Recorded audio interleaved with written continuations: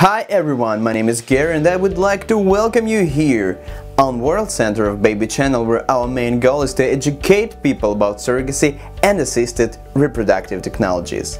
Today I will talk about the different subtypes of surrogacy. The terms traditional surrogate and gestational surrogate are often intermixed and sometimes it's confusing. They are both women who choose to carry a pregnancy for those who cannot carry a pregnancy to term. The main differences between gestational and traditional surrogacy are simple.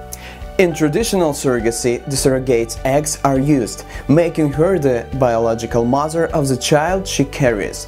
In gestational surrogacy, the surrogate has no biological link to the baby.